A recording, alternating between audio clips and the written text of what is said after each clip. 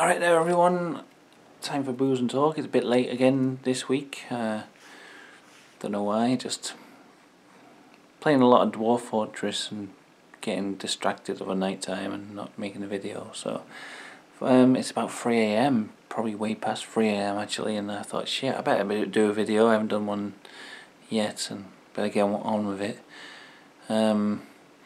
This was sent by the Drunk Cooks, so thank you very much. And I was just looking at the can before I started the video, and it's weird, like it's like something that's been made in Britain, exported to America, and then brought back here. I don't know. I don't understand. First off, it's got imported around the top there. So I was like, what the hell is this? I'm sure this is made in the UK, why would it say imported? It says produced and bottled at Halewood International, Wilson Road, Huyton, United Kingdom. Imported by St Killian Importing, Everett, I don't know what that count is. That County Everett, Massachusetts? I guess that's, I don't know, is that America? Yeah, I think so. MA. Is that Massachusetts? But then why has it all been brought back to the UK and then had this 330ml sticker put on it, which is something they put on to... I've seen this like on American sweets. When they import American sweets to the UK, they put like a paper sticker like that onto things. It's because the weights and measurements are different. So that's an odd thing just to begin with. And it's got like fluid ounces on, which you wouldn't get. 11.2 fluid ounces, malt beverage with natural flavours and caramel colour added. I don't think it would be called a malt beverage on the UK cans, and it definitely wouldn't have fluid ounces as a measurement. It says best served chilled over ice with a slice of lemon or lime. I'm not going to do any of that. I'm just going to drink it out of the can. I'm sure it'd be good enough anyway. It's I don't think it's something that benefits from sitting or, you know, being in a certain glass. I think you can just pound out of the can. Anyway, let's have a look. What does that say? For more than 200 years, Crabbies has shipped its ginger from the Far East, following in the pioneering footsteps of the first Scots merchant adventurers, hence our distinctive elephant trademark. And then it says here, following a secret recipe, the steeped ginger is combined with quality ingredients and matured for 6 months to release a deliciously distinctive flavour. Now, I do love ginger. Anything with ginger in, love it. I always get ginger sweets if I see them. Anything pretty much. When I was a kid, ginger nut biscuits were like my favourite thing ever. There's this tea that you can get in Chinatown, and it's like milk tea. It's like, you know, sachets you get hot chocolate, but it's like a ginger milk tea. I love it. So I know I've had Crabbies in the past, but I haven't had it in a long time, so I can't remember whether it was good or not. Let's have a go. It smells good. It smells like ginger ale or something, but I don't know. I know you can get different flavours of Crabbies as well.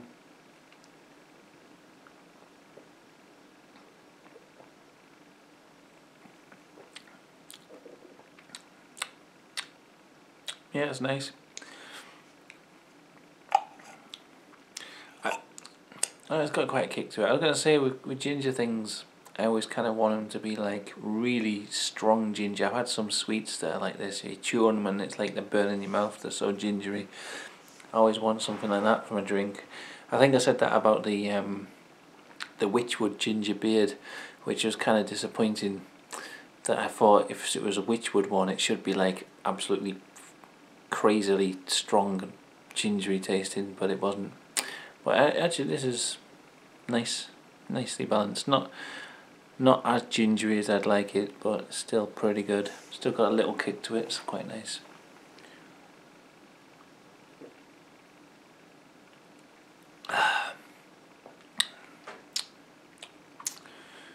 Oh, fucking hell.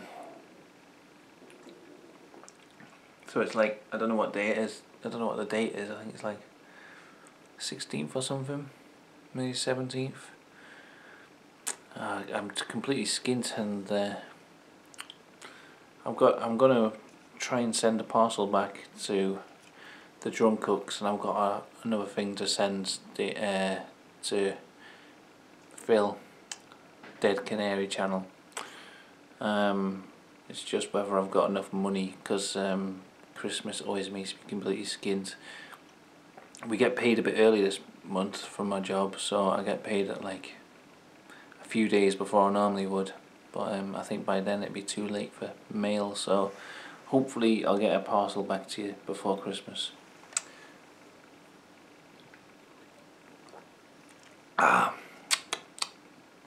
It's only small things, because it's not like a big parcel of booze like you sent me, because I can't afford to buy a lot of booze and stuff at the moment, which is good. Good job that I've got a random load of stuff sent to me from people. So yeah, pretty good.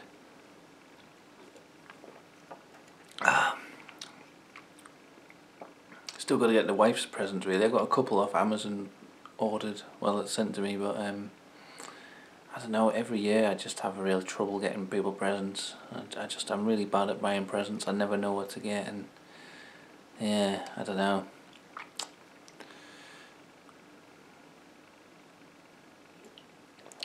Even when I live with someone, even when I'm married to them, I still don't know what to buy people. So I don't know, I'm gonna have to wait until the fucking 21st. Every year I do the same thing. I hate Christmas shopping. I always leave it until that last minute to go, and the shop's always crowded as fuck. Oh god. And then every year after that I always think, right, what I'm gonna do is buy presents through the year so that I have them ready. But never do when it comes around. So there you go.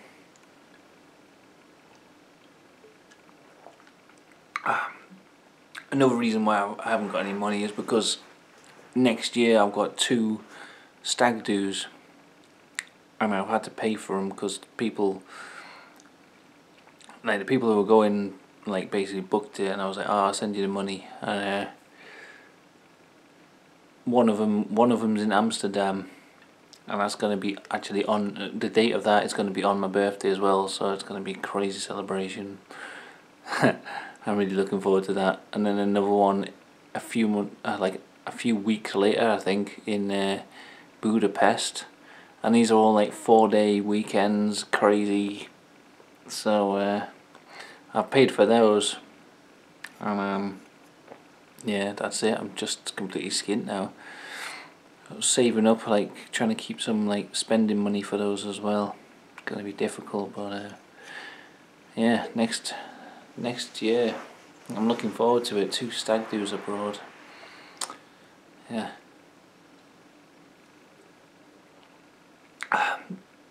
The Amsterdam one especially, I've always wanted to go to Amsterdam.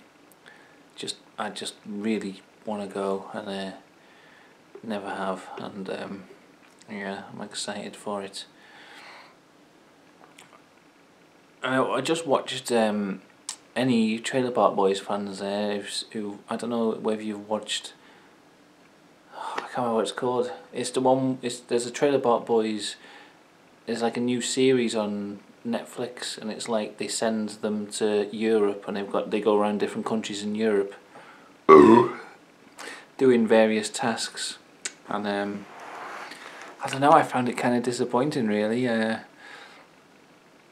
seemed a bit.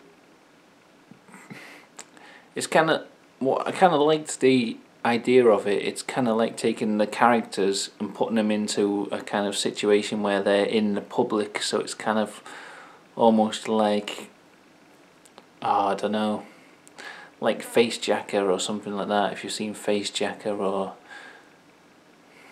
I don't know, some of the Dom Jolly stuff. It's like, you know, like characters but in among real public people, and they have to do various tasks in different cities around Europe. Sounds good, but I found it a bit sort of lackluster, I guess. for some reason it felt like watching people doing impressions of the characters rather than the actual actors doing the characters. I don't know what it is. It's like it felt strange, like they were out of character, but they were the characters. You know what I mean? It was the actual actors who play Ricky, Julian, and Bubbles, but it was like watching someone doing an impression of them characters, if that makes any sense. And I don't want to give away too many spoilers, but the way it was set up, it was kind of like set up for them to sort of have a bad time, which it kind of gives a lot of opportunity for comedy, but at the same time it kind of like meant they didn't get to do a lot of the things that you'd want to see the Trailer Park Boys doing in, say, imagine Ricky in Amsterdam, what he'd get up to there. There wasn't enough of what you'd expect or what you'd want to see, in my opinion. So I don't know, I found it a bit disappointing. It was okay, I watched it all, laughed at it a few points, but I don't know. They should do just do a series of Trailer Park Boys and have them go to Amsterdam and it be as good as you'd imagine the Trailer Park Boys being in Amsterdam should be, you know what I mean? I don't know. Let's just say it didn't seem like they enjoyed it to the fullest. So, sorry if you don't watch Trailer Park Boys, because this video's just been mostly me talking about that show. But I don't know what else do I do in my life but sit around and watch TV and play computer games, play Dwarf Fortress. I can tell you about my latest fort in Dwarf Fortress. I decided to embark on a glacier in the wilderness, and there's yetis everywhere just coming running around taking over. I built this trade depot and then this weir chameleon came and destroyed it, and we managed to chase him away. But then because he destroyed the trade depot, all the beer, all the booze that I traded for in its barrels was just like scattered all over this glacier, like all over the floor. And then all these polar bear men, like half polar bear, half men, came down, just started drinking all the booze. I sent my military over to them, and they were just kind of stood around. They weren't like fighting them because they weren't like aggressive. They were just having a good time drinking the booze. So what I did was told my dwarfs to drag all the booze inside into this sort of cavern that I was digging into the glacier, and they dragged it all down there. The polar bear men and the polar bear woman who was with them just came down right into the fortress with them, started drinking the booze again. So I just basically slaughtered them with my military. Just said, right, kill them. So there was quite a... If you imagine what a polar bear man or woman having a nice drunken time looks like getting slaughtered by a load of dwarves, then that's kind of what happened. Exciting times. I should have made videos about it, but I don't know. Recording Dwarf Fortress footage is such a pain in the arse that I don't bother most of the time. But yeah, that's it. So I'll end the video here. Nice drink. I enjoyed that. I would like to see a really strong alcoholic ginger beer, like strong as in maybe in strength as well. This is 4.8%, which is quite good, but like strong, but also fiery, burning your mouth, fiery tasting. I would enjoy that. Okay, thanks for watching and see you later.